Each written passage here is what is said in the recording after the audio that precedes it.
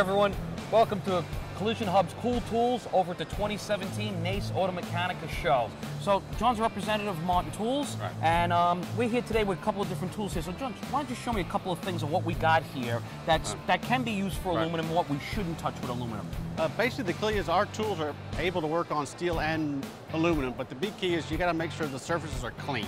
Your hammer bases are clean and the metal you're working with is clean. That's where the problem is. Everybody's so scared of contamination, and it's not really that big a deal. It's just you can't get it embedded into the aluminum. So as long as you keep your tools work surface and your tools clean, you shouldn't have any issue. What happens if I get a little gouge or a nick in one of them? I should really change the hammer, right? I shouldn't be filing it. Right. You shouldn't have that kind of. Like I said, all our hammer heads are 100% heat treated, so that should never be an issue. Right? Unless I'm doing something really wrong with Correct. it. Yeah. You know, or I'm trying to hit a big thick frame rail with this chisel hammer.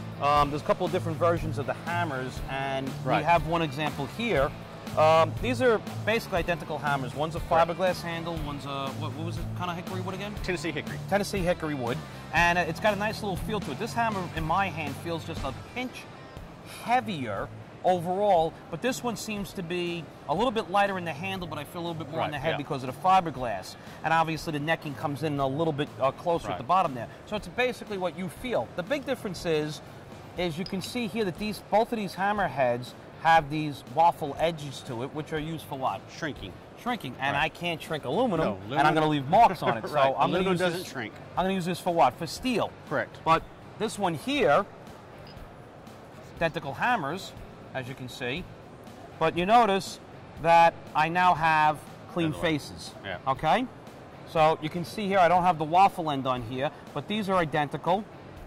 These are identical, except one's a waffle and one's not. And obviously, I've noticed this too, that people have heard this before. Notice how their edges are rounded around the sides, both for steel and aluminum, because even with a hard edge on steel, you could still leave a mark on Correct, this. you'll still have little indentions. And I saw this hammer here, which was really kind of interesting, and I know you've had smaller hammers that are similar to this, and I'm looking at this as like, this is way too big to be a door skin hammer. And it's really kind of heavy. I'll blast the door off the door stem. What's this for? Basically, it's called the fender bumper. Basically working on fenders, reaching up into fender panels. So I want to come underneath it, or like I'm doing a bedside, I want to try and get underneath there and try and get up, because I got this big, huge wheel well opening area. I want to try and get out. Well, I mean, it's a very well-weighted hammer. Fine work for major pushing. Major pushing, right. And you can actually hit with this side too. Correct. So you get a nice little round edge over here that's kind of dead, or even if I wanted to put it behind something, I need a smaller area, I can use that as a dolly also. Now with the hammers, you have the dollies behind there a lot of times, and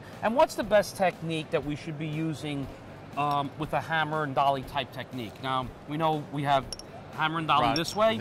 Then just off. And then the off. Right. We should always start with the off. Right. Push up on the, the area. Outside in. And lightly tap. You can always tap harder, but you can't untap a hard one. Right. Yeah, go slow. Go slow. Same thing with the pick side of the hammer. Also watch how heavy you use with this. It's a lighter, is a little bit easier and smarter to go with. Right. Now, I remember years ago I took some classes on panel repair and working panels and stuff like that, and taking flat stock and turning into stuff.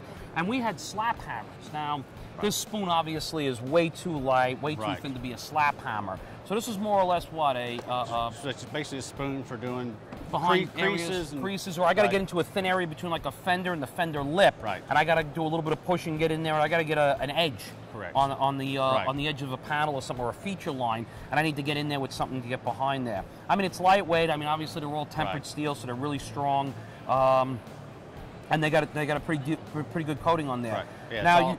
Also alloy, 100% US made alloy steel, so all our tools are. So.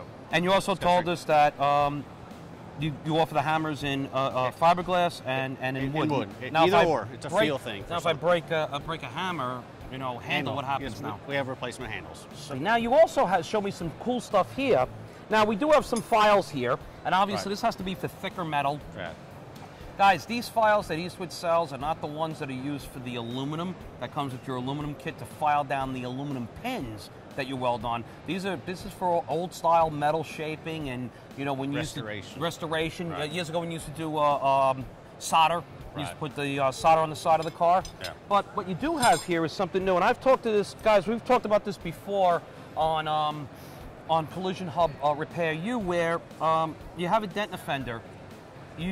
The first thing you want to do is try and do paintless dent repair type techniques. Now, you guys have a couple of rods here that you're showing. Different hands, right. You know, that can get in there for picks and stuff. And these are shorter ones, and we actually have one longer one. And you've got a whole size kit of these things. And these are to get into areas to try and push some of the damage out prior to trying hammer off dolly techniques. But do me a favor, guys. If you're going to buy a set, buy two if you want to do steel and aluminum.